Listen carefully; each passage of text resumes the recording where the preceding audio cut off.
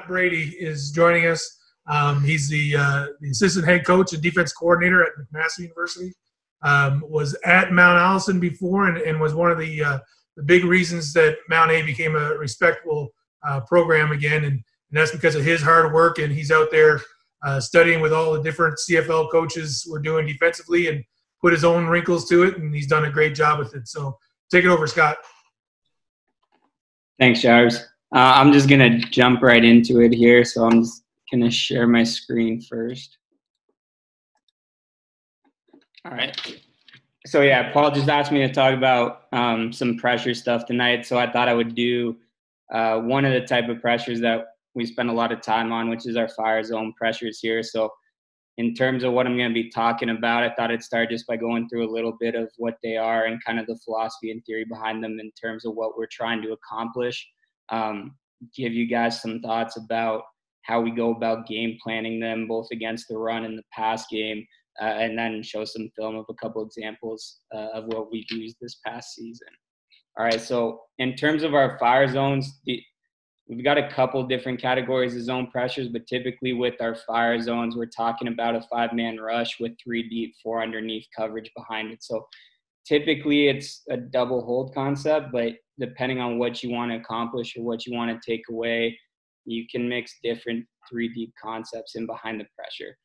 Really for us, we just look at it from the standpoint of it's an exchange of 1 underneath dropper for a 5th rusher. And so if you look at your typical cover 3, typically you've got 2 hook curl defenders and over the ball middle dropper. And really we're just exchanging either a hook curl or that middle dropper for the benefit of getting a 5th rusher.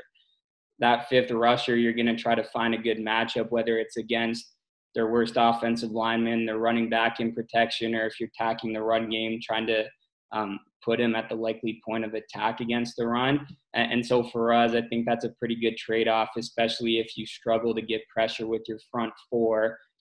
You know, if you can add a 5th rusher to it, but not leave a huge void in coverage, it tends to be a pretty good trade-off.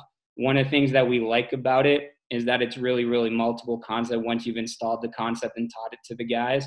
And you can show a bunch of different looks depending on what front you're running or what type of personnel you have. So I just put a couple of the different rush possibilities there, but sometimes it's as simple, especially on first down, as just bring 1 second level defender, you know, whether it's an in the box linebacker, if you want to plug inside run, or bring an overhang defender like the Sam or the weak half, if you think the ball's going to hit off tackle. If you bring 2 or more second level defenders, kind of what most people think of when they think zone blitz is that defensive lineman dropping into coverage, which is part of it, but it doesn't necessarily have to be. And a lot of times, especially on first down, you're not necessarily dropping one of those guys out. It's really just bring 1 second level guy to the pass rush. And then for guys who do use a 30 front, or even for us, like we're a base 40 team, but we'll get into a 3-man front a good amount of the time on second and long. One of the benefits to that is now you can bring 2 second-level defenders, but you don't have to drop one of the defensive linemen into coverage. So there's some issue with that potentially on rundowns, depending on what you're seeing. But in terms of pass rush, not having to put a defensive lineman into coverage and still get the added benefit of 2 second-level guys rushing the quarterback, I think is pretty good. Just before I get into what we're trying to accomplish and why we like our zone pressures, the big couple things that we talk to our guys about every single week are explosive plays and takeaways. And all the research out there in terms of what leads to success on the field on game day, really those are the 2 most important factors in winning: is explosive play margin and turnover margin. So for us, for our game goals, we want to give up less than 4 explosive plays in every single game, and we want to have 3 or more takeaways. And I just put this in here, this chart at the bottom, which is a little bit tough to read, but this is what we would present to our guys every Sunday when we're recapping the previous game. And these are all of our game goals or score goals on defense for every game. But really the 2 big ones here are the takeaways and the big plays. And what I love about this is it really corresponds really, really well with whether or not we were able to win the game on the weekend. So the 2 games that we lost during the season were this week 3 game against Western, this week 8 game against Carleton. those were the only 2 weeks where we didn't hit our 3+ takeaway margin. So we just had the one week 3 against Western. We didn't have any week 8 against Carleton. And then the explosive play margin, we actually got that one in the week 3 game. But the one game that we gave up more than 4 explosive plays was that week 8 Carleton game, where we gave up 2 on the ground and 4 through the air. So I'll tie that back to the fire zones and why we like them in a minute. But I think anything that you're doing on defense, explosive plays and takeaways, have to be a primary focus, and you have to have answers for how you're going to succeed, teach, and do well at those things with any concept that you're going to put in on defense. Specific to our fire zones, a lot of the reason that we like these type of pressures is because I think it benefits us in terms of being successful at eliminating explosive plays and creating takeaways. And so looking specifically at explosive plays, when I first started learning it, one of the things that I said, the phrase that kind of stuck with me, is the idea of getting safe pressure. Like, you want to bring pressure, you want to dictate how the game is going to be played, you want to force the offense to do or not do certain things, and you want to be the aggressor, but you don't want to consistently be exposing yourself to the opportunity to give up a 20+ yard gain through the air. And so, the nice thing with our zone pressures is you bring rushers hopefully to the part of the field or the part of the protection that you would like to attack. But even if the offense does a good job picking it up, if you make mistakes on the front end, you get guys out of the wrong gap, whatever the case is, at the end of the day, you're still playing 3 deep zone coverage behind it, and you've got 12 guys with eyes inside on the football. And so it gives you a good chance that your mistakes now are 10 to 12 yard gain instead of that 15+ yard run or 20+ yard pass through the air. And so where you get beat, you're likely not giving up the explosive play, and you've got an opportunity to play another down. If you look at man pressure, and we'll still do some of it, but one of the things that can come up with man pressure is one guy falls down, one guy gets beat in man, and it's potentially a touchdown. You don't have those concerns really with your zone pressure. The other couple things in terms of eliminating the explosive plays, really the issue in coverage with our zone pressures is going to be short and outside the numbers. So especially if you're playing a double hole concept in behind it, where it's going to be weak is the widest part of the field for the shortest potential gain. And so we like the ball being thrown there. If they're doing it a lot, you don't necessarily want to be in it. And maybe on second and medium, where they're likely to throw the ball outside the numbers and short and can pick up a first down, it's not what you want to be in. But on base downs or second and long situations, forcing throws against pressure short and outside the numbers is going to give you a good chance for success. And then the other big one is in the run game. You'll still do some zeros and stuff when you want to attack the run, but I like the fact, like I said earlier, that you've got 12 sets of eyes inside if the ball breaks. So if you do make a mistake with your gap control up front, if somebody gets out of the wrong gap, you miss a tackle, whatever the case is, or they run away from your pressure, you've still got guys with eyes inside. So if the ball breaks the line, you've got a chance to get it on the ground. If you're looking at your zeros and stuff, now you've basically got everybody on the same level. And so one mistake can, again, potentially be that explosive play. And then again, in terms of creating takeaways, the big thing for us, really, it all starts with the opposing quarterback. And so we want to make them consistently make throws and have to find windows in zone against pressure. Now, some quarterbacks, you'll play the odd one who's really adept at, and then you potentially have to do some different things. But week to week for us with the quarterbacks that we see, there's just not, frankly, a lot of them that are going to be comfortable when there's immediate pressure in their face, that they can hang in there and make those tight window throws downfield, even if you are avoiding an underneath zone. The other big one with any of the pressures, whatever it is, and this isn't exclusive to fire zones, but I think the big thing that we talk to our guys about is we want to force the other team's quarterback to make as many of their decisions post-snap as possible. So that comes down to the disguise of your pressure, to disguise of your coverage.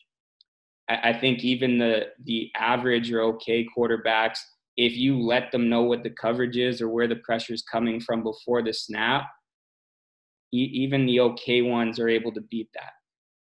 It takes a really, really exceptional quarterback where they don't know what you're going to be in, or they think you're going to be in one thing until the very second that the ball snapped, and now they have to start their decision-making process with again, potentially 5 rushers trying to take his head off after the ball snaps. So in terms of disguise, whether it's pressure, coverage, we want the quarterback making as many of their decisions as we possibly can post-snap.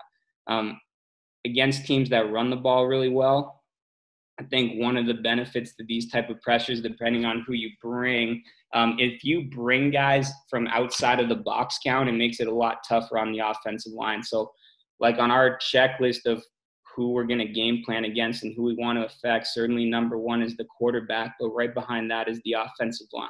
And so if you give them a static front, like everybody knows how to block an over front and under front. Now, what are they going to do against a 30? Now, what are they going to do when the Sam linebacker, when the weak half, when the free safety is adding to the box right at the snap? So as much as possible, we want to make the offensive line have to block all their rules and worry about realistically 11 potential rushers. The field corner is likely never going to be in the pressure, but all 11 other guys could potentially be in the pressure, and that puts a lot more stress on them getting their count right and blocking rules right.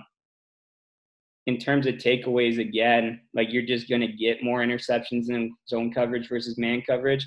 And so our man pressures, those are more likely to be in second down situations where we're trying to deny a completion.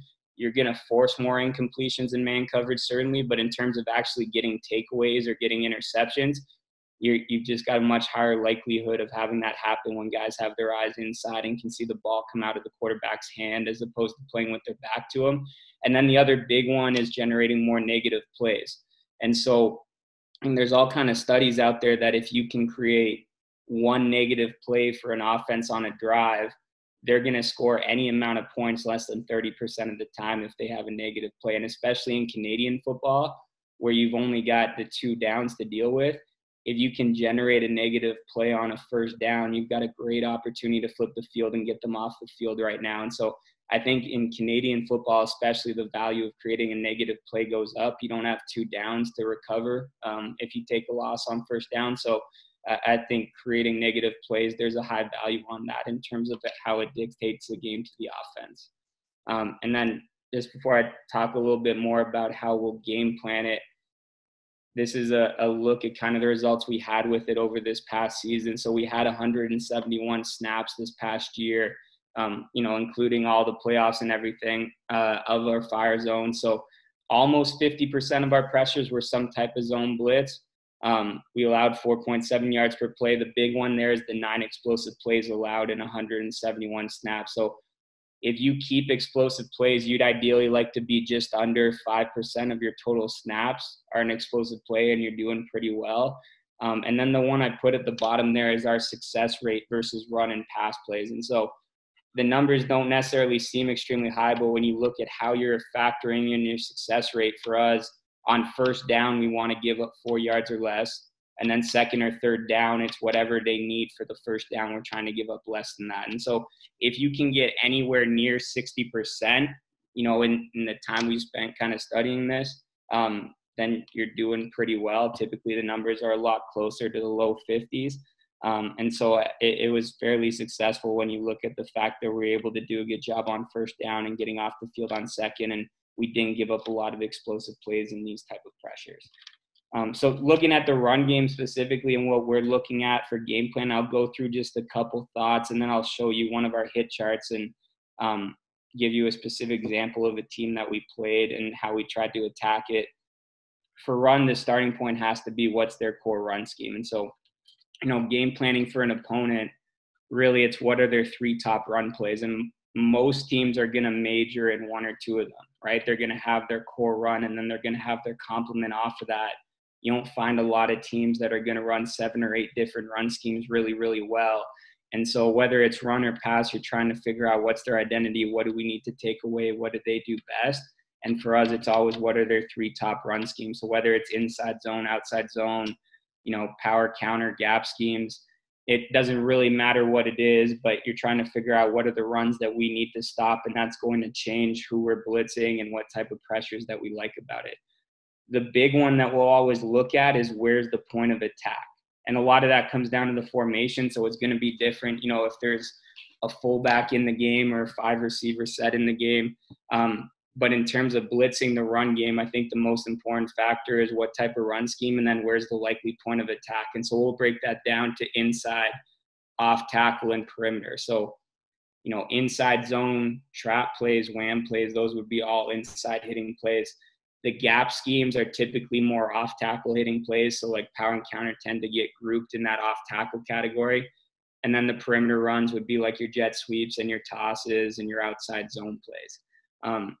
Once you get past the scheme part of it, now you got to look at the exact personnel on the other team. So how successful are they going to be picking up, different stunts and pressure? You get a feel for that, as you go through their previous 3 or 4 games or whatever you're breaking down. But I think one of the things that I see a lot of guys talk about is it goes immediately to, okay, what's their personnel? And you're going to find inevitably examples of them missing a stunt or a blitz pickup. And you tend to hone in on that one thing, but maybe over the course of the game, they actually do pretty well. I think for us in game planning our zone pressures versus run, it is much more scheme-based, and we want to know what type of run plays you're going to run, and then where's the point of attack going to be, and try to put as many guys at the likely point of attack as we can. And I kind of talked about it earlier, but adding non-box defenders to the box count of the snap is a huge part of what we're trying to do in attacking the run game. And so let's say it's an off-tackle team. If we know that or have a good idea the point of attack is going to be off-tackle strong, if you put the Sam and the Mike right there, that creates one effect and it could be all right, but the offensive line already has those guys in the count. What if we put the strong halfback and the free safety in the strong half-tackle area? Those guys aren't immediately in the offensive line's count, and that's a much more difficult pickup. And so those are a couple of thoughts in terms of how we try to attack the run game with our zone pressures. If we're looking at attacking the pass game, same kind of idea. We're trying to figure out what are their core protections. And again, you'll see a couple different things. The odd team you play will kind of sit in one thing, and then that obviously makes life easier. But most teams, you can pin it down to like, we're going to see one of 2 things in this situation. So, it could be like your half slide, your full slide, or gap protection. Are they a big on big team? You're going to attack those differently with different pressures and different blitz pass. But the starting point is always, what are their core protections? What's their go-tos? And then the immediate after that is, okay, where's the running back going to be in protection? And when you start looking at attacking their worst protectors, the big one is always, how can we get that running back in protection? How can we get him one-on-one with one of our best rushers, whether that's taking a defensive lineman off the ball and bring them from depth. If we have a linebacker who's a really adept blitzer, how can we get him matched up on the running back? How is he a blitz pickup? Like, some backs, they stink at it. Some are very good at it, and you got to factor that in. Does he do a good job getting up to the line of scrimmage and meeting the blitzer at the line, or is he taking him on really deep where we can just pull him into the quarterback's lap? And the other one that, plays into it a little bit, and this doesn't come up a ton, but it comes up like once a year, you'll have a team that is really good at getting the running back involved in the pass game. And so if one thought could be to sub personnel and get a smaller guy in at the positions where they're going to get matched up with the back. But I think one of the easiest things to do in that situation, how can we just keep that back in protection first? So rather than worrying about how are we going to cover this guy, if we can figure out where he's going to be in protection or who he's checking before he gets out on his route, well, if we can bring that guy, now he can't get out for his route, he's got to stay and protect, and you've eliminated that concern of having to cover that guy or getting a really good receiving back matched up on a linebacker. So that comes into play a little bit. Then it goes to the quarterback, right? So how's he handle pressure?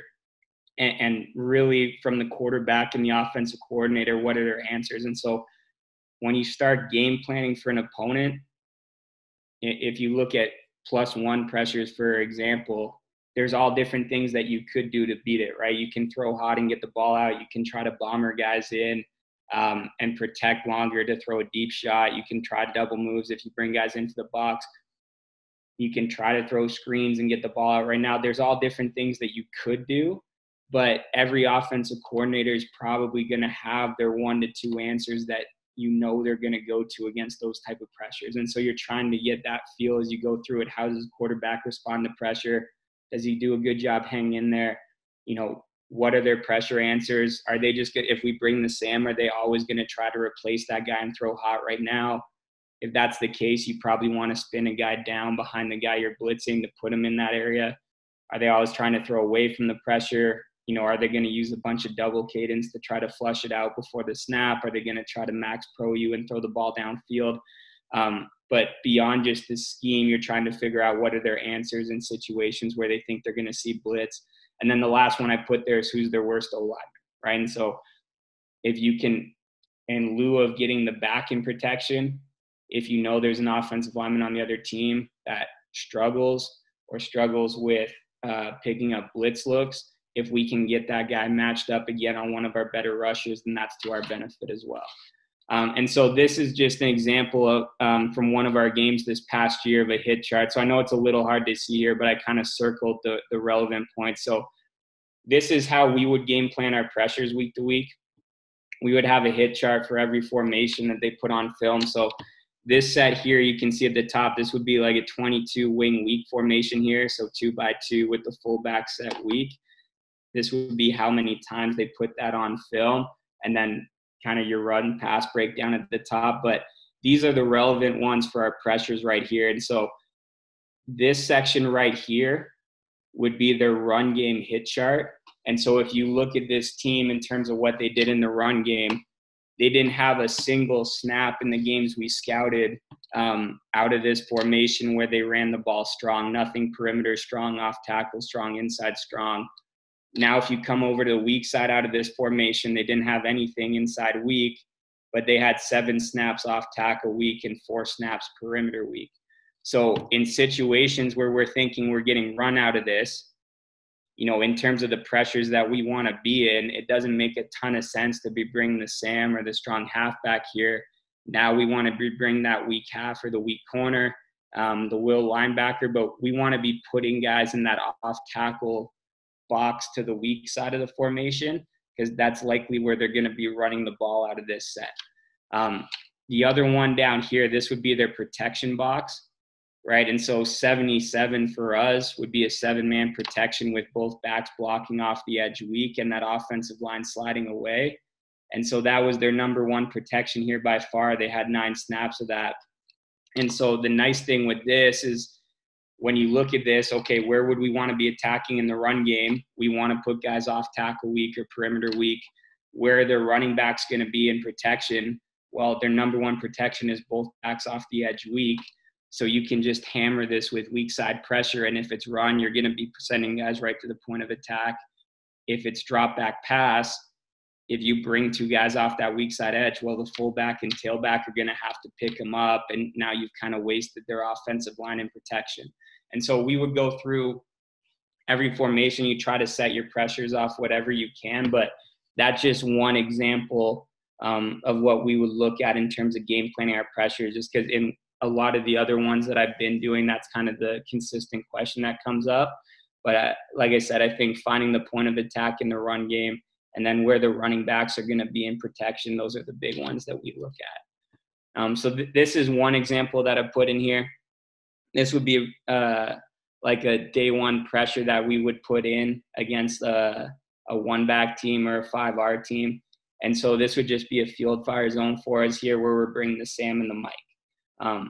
The couple of things to talk about here, and I'm going to spend most of the time talking about the front. I'll talk a little bit about the 2 inside underneath guys in coverage. The rest of it essentially amounts to however you guys teach your double hold. But this would be a base pressure, like I said, day one install for us, where we're going to bring the Sam and Mike off the strong edge. So in terms of our overload pressures here, this field end, he has what we call long stick technique, right? So a stick would be a 1-gap movement. Long stick means you're going over 2 gaps. So this field end has to get all the way down to that strong A gap. What we tell any of our guys when they've got a long stick technique is your key is that play side guard. Okay, so he's going to adjust his alignment. He can stem all the way down to the outside armpit of that offensive tackle. He can't get any tighter than the armpit. If he does, it's going to alert the offensive line that he's coming inside and they can potentially pass that off. So we tell him he can cheat his alignment a little bit, but he can't get any tighter than that armpit of the offensive tackle. He's got to be on his outside shoulder when the ball snapped. He's going to load his weight on his outside foot. So in this diagram, it would be his left foot. He's got like 95% of his weight on his left foot. And as soon as the ball snapped, he wants to push off hard off that left foot, and he's got to take a lateral step and get as much width as he can with his right foot. His eyes are going to be on that guard, like I said, and now his reaction all comes off that guard. So it's as simple as if the guard steps to him, he's got to cross face and get in that A gap right now. If that guard steps away from him, he's got no chance to get in the A gap. So now we tell him he's got a chase technique so he can get flat down the line of scrimmage, and he's running right down the heel line off the outside hip of that offensive guard. If that tackle gets in decent position to cut you off, you would bring that outside hand nice and tight, and it's a tight arm over and then flat down the line of scrimmage. But really the two keys that we work for him, guard two, I got to cross face, guard away from me, I'm chasing right down the heels of the offensive line right now. On this pressure, Sam is the outside blitzer. He's the contain rusher for us. So any of our second level guys, if they're the edge blitzer, we'll tell them they've always got contained. They're looking right through the outside hip of that offensive tackle. So they're keying the end man on the line of scrimmage. If that hip comes to me, I got to set the post right now and keep the ball inside of me. So I'm keeping my outside shoulder free. If that hip disappears away from me, I'm looking down the line for anybody coming back to kick me out. If I see anybody coming back across to kick me out, then I'm going to keep my outside shoulder free. So I'm going to hard join in and keep the ball to my inside. If nobody's coming back to kick me out, now I'm going to get into my shuffle, and it's the exact same as your shuffle or serve technique that you would teach to your defensive end if they're playing the quarterback. So they want to be right along the heels of the offensive line, right in that hip pocket of the tackle with square pads, and they're keeping their body in that C gap until they sort out if the quarterback or running back's got the ball, but they're a quarterback responsible player there. This technique right here for our Mike, this would be a scrape blitz for us. And so his eyes are looking right at the outside hip of that defensive end. For our Sam, our edge blitzer, he's going first, so we want him at the line of scrimmage right at the snap of the ball. If you're a scrape blitzer, so you're coming from depth, we don't want you getting into the line of scrimmage. You want to give time for this long sticking end to clear, and then you want to be scraping paint right off his outside hip, and really you want that end to clear, and then you're hitting it 100 miles an hour right off his outside hip. And so he's looking right at the outside hip of that defensive end. If the guard comes to him, he's got to post the B gap right now. Again, if that tackle steps down with the defensive end, now he becomes a chase player as well, since the Sam's got contained and he's playing the quarterback. So now he can turn his pads and go flat down the line of scrimmage as well. And so that gets into, I think, Noah had a clip earlier where they had two off the edge on the backside of zone. You would get a similar look here where the Sam's playing the quarterback, and now that Mike can potentially make the play running flat down the heel line, and he doesn't have to worry about the quarterback at all. He can go straight to the tailback. The rest of this, our field tackle here, he's just got a stick technique. So he's one gap. He's got to cross the center space to balance the rush. So he would be key in this far guard. And then our three technique tackle here, we call this a cop technique. So cop just means you're a contained through B gap player. And so he's playing his normal B gap versus run. So if he gets any kind of run scheme, he's staying in the B gap right now. If it's pass or hi-hat pass, if he can win through the B gap, then we tell him to win through the B gap and get contained. If he can still keep the quarterback inside of him winning through the B gap right now, great. He's got to know he's got an end dropping outside of him. So if that tackle's coached up well, as soon as he sees that end drop, he's going to look back inside and look to pin whoever's working to contain. So we tell him he's got to be really, really disciplined. If I can win through the B gap, great. Win through the B gap, get contained. If that tackle slams down on you at all, you got to be really disciplined. You can't keep going B gap. You got to work to cross his face and get back and contain. So that's kind of the coaching for the front here. In terms of the inside part of the coverage, you know, this example is out of a 2-high look. So again, we talked about making the quarterback have to make all his decisions post-snap. Out of this look, we could be easily playing any kind of cover 2 or cover 4 look. So we're trying to show one thing and then create a different picture right at the snap of the ball. Our free safety would be spinning down to replace the Sam, right? So that's kind of the example I talked about earlier, where if a team is just throwing and replacing the blitzers right now, you want to drop somebody in behind the pressure. And then our weak half would be coming to the post here. Our boundary end who's dropping, the coaching for him on his drop, first of all, he's a run-first player. And so we tell him he's got his normal run responsibility. So if he gets any kind of down block, he's got to shuffle. If he gets a base block, he's still posting the C gap.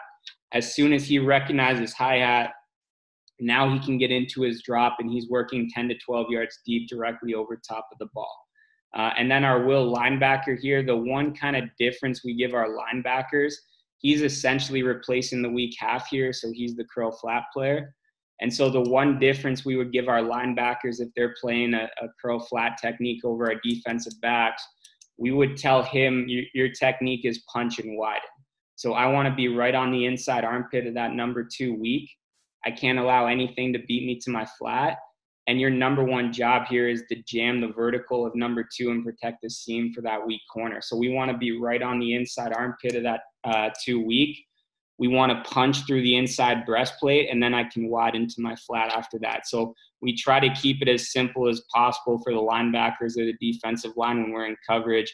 And really, you're just trying to get them to the space you need to take away, as opposed to if a halfback was playing a hold technique, it would be a little bit more nuanced. And then I put this one in just to give you an idea of some of the things you can do to change up coverage-wise. This is really the exact same pressure up front, right? It's just a different looking coverage. And so this is with a weak cut look.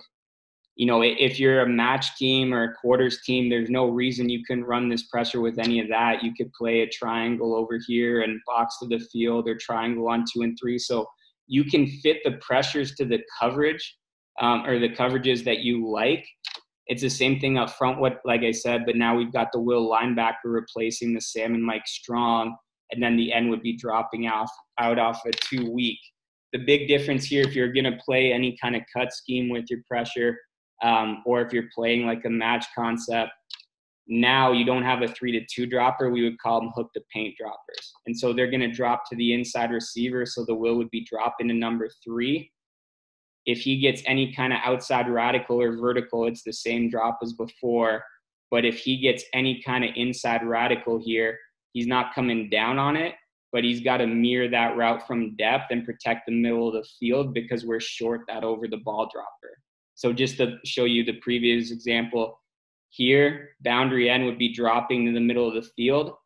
So if 3 strong gives you radical under, right, the free safety can expand to number 2, and he can pass that because you've got an end over the ball. If you're going to do it with any kind of split field coverage or cut concept, now if that number 3 is radical inside, he's got to mirror that back towards the middle of the field, because this end's got to push his drop all the way to number 2 weak. Right, so there's a little bit of nuance if you're going to change the coverage up for the inside guys, but the pressure remains the same. And then I'll just show one more example here, and then get into some of the film. So this would be more of a 2-back run pressure that we run. So this is a very similar pressure up front, but now we're bringing the Sam and the strong halfback. And so we like this more against 2-back teams, because it would give the Mike a lot of coverage responsibility against 1-back.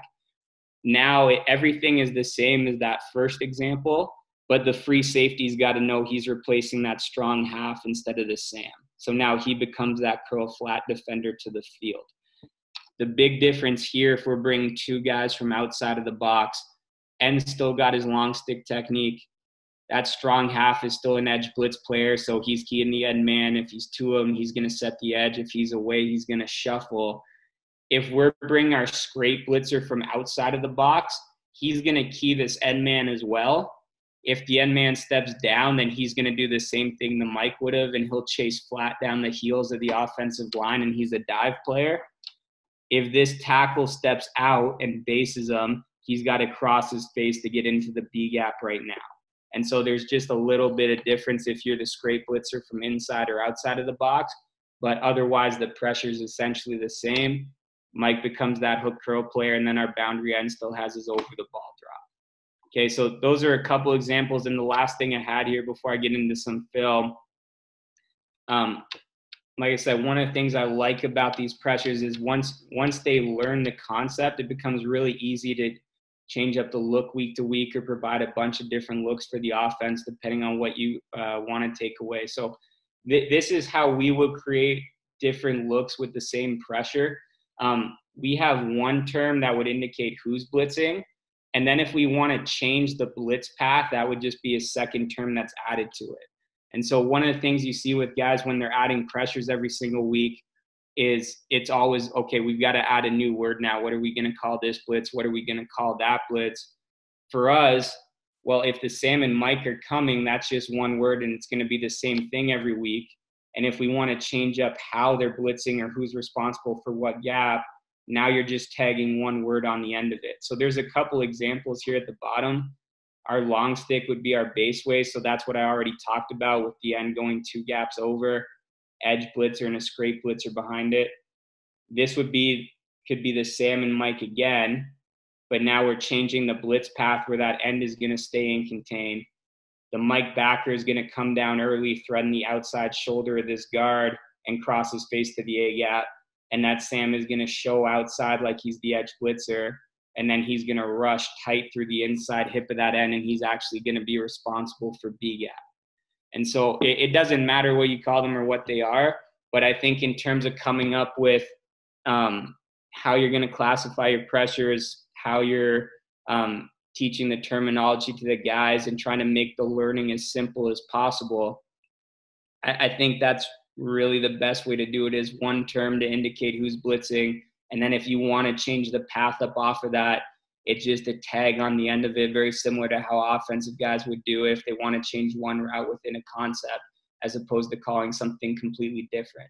And then, when I was talking earlier about long stick technique and scrape blitz, I think one of the big things that you want to do if you're going to carry a lot of stuff is you want to make as many things that are same as possible. And so when we talk about teaching things conceptually to the guys, we'll just teach them on day one, here's what a long stick technique is. I'm keying the guard. I need to be on the outside armpit of that offensive tackle at the snap. Guard to me, I'm crossing face, guard away, chase. And you hammer, that's how you always run a long stick. And now if you do install a new pressure, you can just say, okay, on this, you've got a long stick technique, and they know all the coaching points because you put it in from day one. And so I think coming up with terminology for each technique is really important. Scrape blitz, edge blitz, long stick, and that makes it a lot easier to change up looks week to week. So I'll pull up some film now to show you guys a few examples.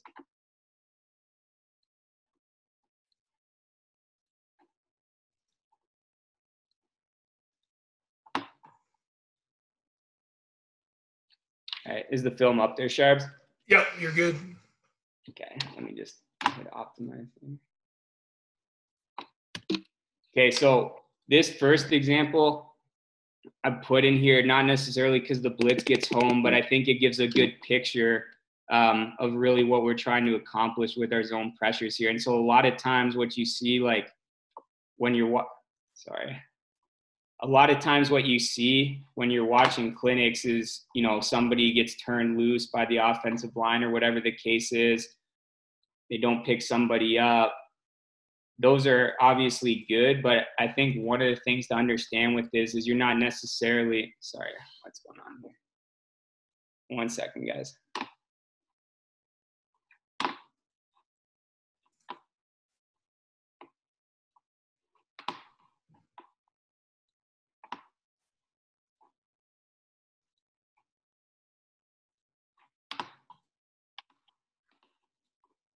Yeah, so optimize. I'm just pulling this back up here, guys. Okay. Sorry.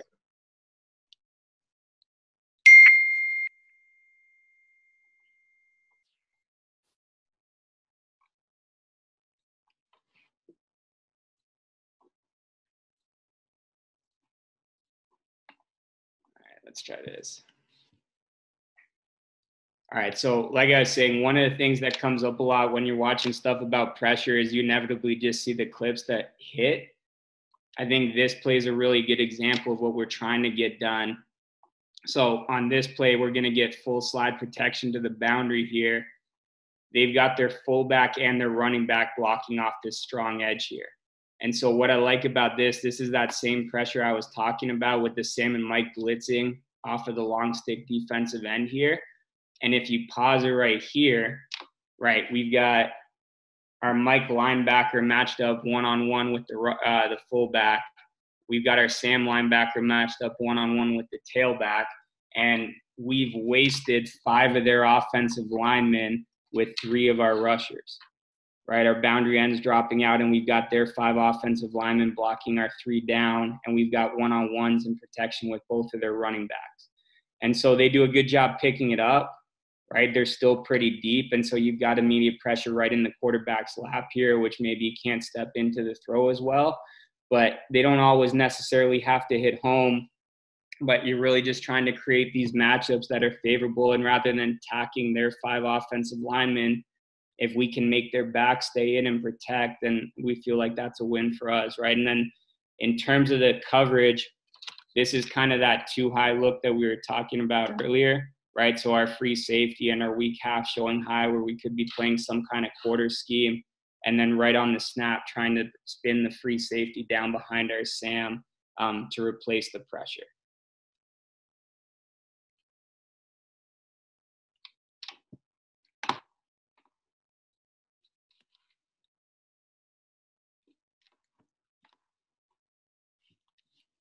All right, so this is another example, same pressure, but now this is going to be a slightly different blitz path here.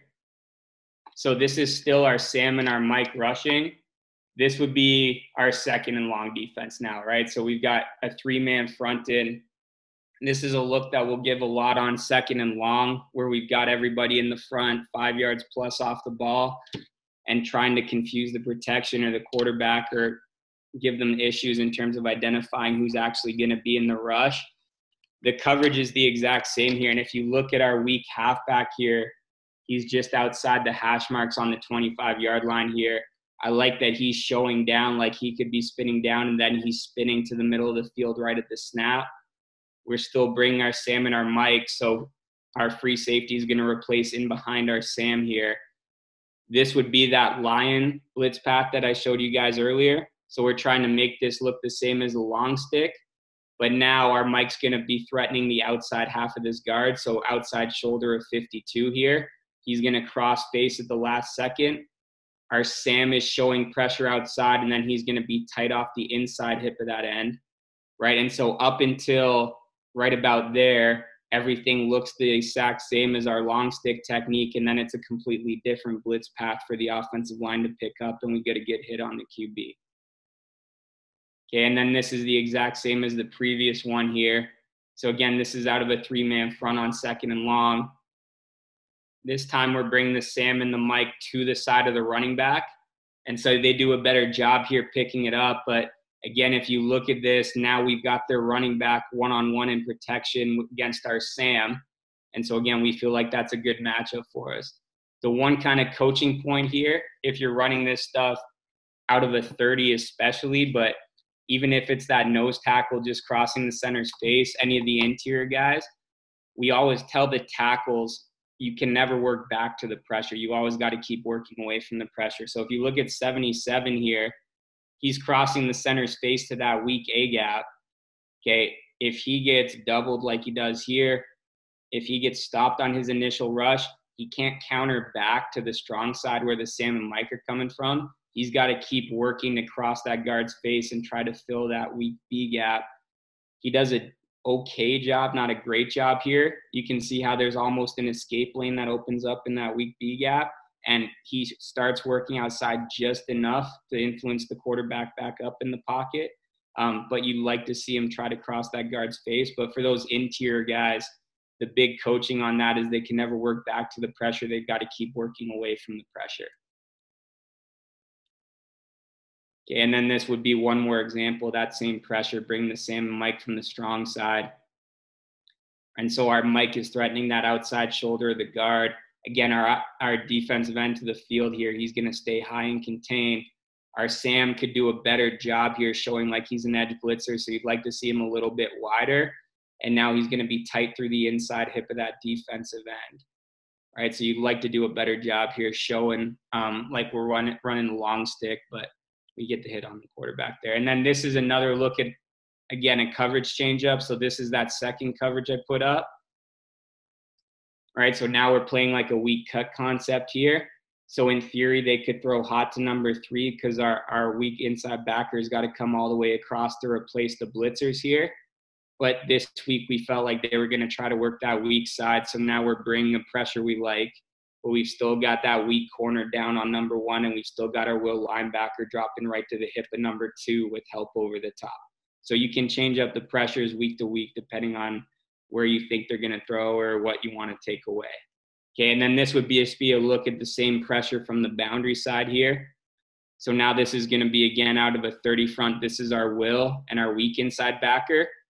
So again, that weak end is going to stay in contain. He's got to get high right now. Contain rush on the quarterback.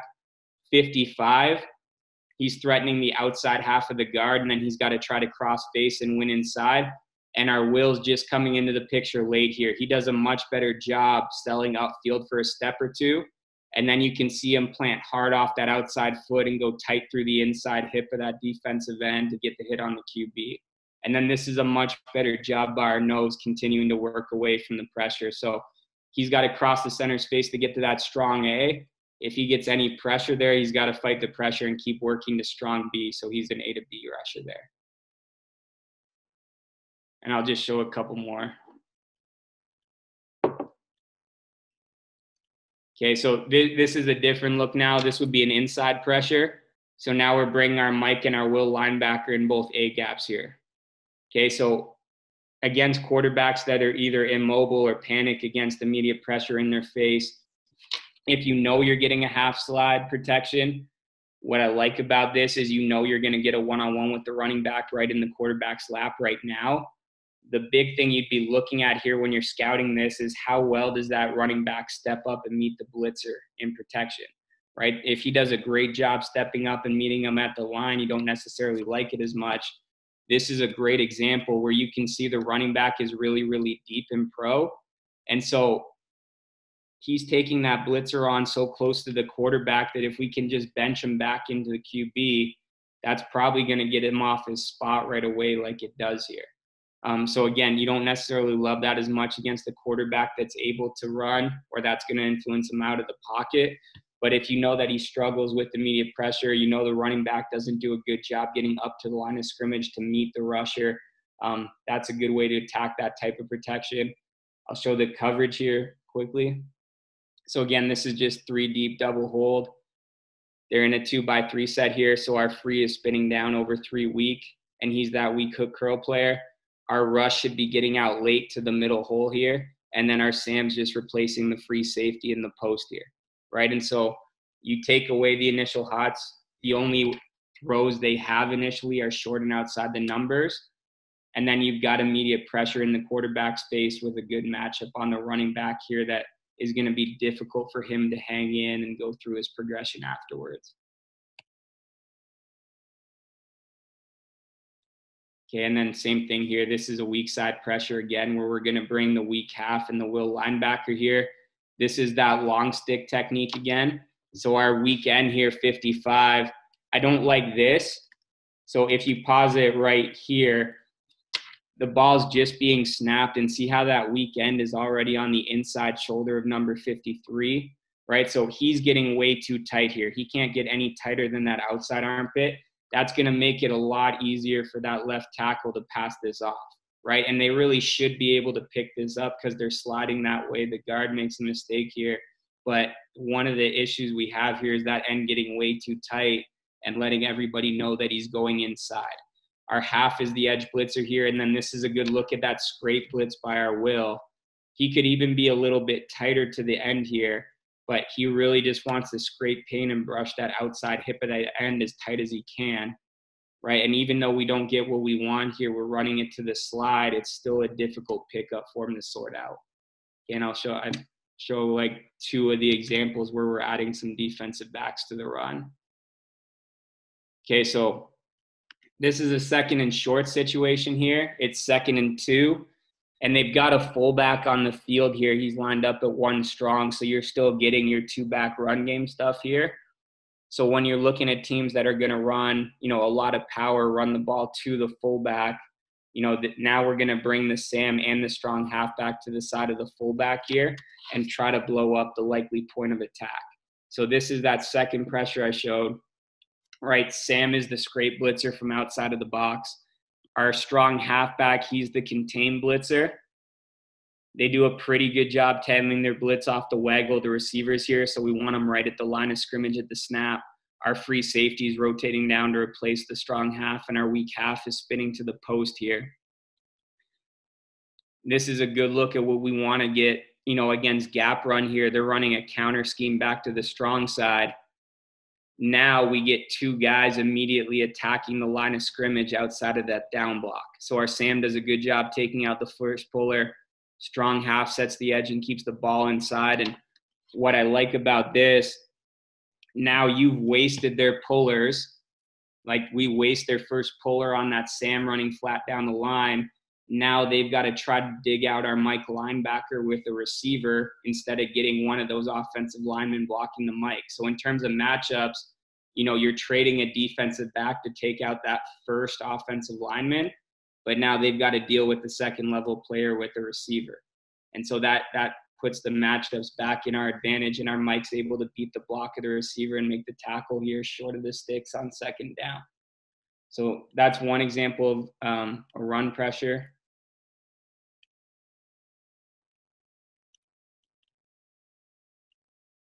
Okay, and then this would be the same pressure again to the strong side here. So now they've got a 6th offensive lineman in the game at tight end here. So now we want to, again, bring the pressure to where that tight end is. So again, our Sam's able to take out that first puller. We've got 2 guys immediately attacking the line of scrimmage outside or off in that off tackle area where the ball's likely to hit. And again, you can see how clean our Mike is here as he reads the pull and works over the top of the double team here. They're really never able to get a hat on either our strong half or our Mike backer there. So again, it's a good way to cause issues in the blocking scheme for the offensive line. You make the box defenders have to block defensive backs who are adding to the box late. And now you free up your second level guys, your Mike linebacker, and they've got to try to dig those guys out with receiver, which again tilts the matchups back in your favor. So I think that's all I've got for you guys for tonight, if there's any questions. That was awesome. So if you guys have any questions, just go ahead and unmute yourselves and you can ask. Go ahead. Hey, Scott, it's Coach Van Merkirk. How you doing? Good. How you doing? Good. Just one question for you. When you showed your hit list and then you showed that the fullback lined up weak and that they weren't running to the field, obviously you don't get to determine the formation that the offense is going to be in. Will you just tag that as kind of a check with me, 5-man fire pressure? Yeah, so we would have – call it on the field? Yeah, we would have a call for where we want to set the blitz to. So like for if it's off the fullback, it would be plus or minus. So we would say plus means we're bringing the blitz to wherever the fullback is, minus is away from wherever the fullback is. If we were setting it off the tailback, we would call it to or away. So we would just say 2 if we want to bring it to the tailback, away if it's opposite the tailback. So we would have a tag to indicate where we want to bring the blitz from. And again, Canadian football, sometimes you can do that. If it's like Western's fullback moving all over the place right up until the snap, then you can't necessarily even set it to the fullback still. And so that causes issues. But if you get a team where the fullback's going to be more stationary, or it's a tight end or a 6th offensive lineman that you set it to, then it's an easy way to be right more than not. Okay, great. Thank you very much. No problem.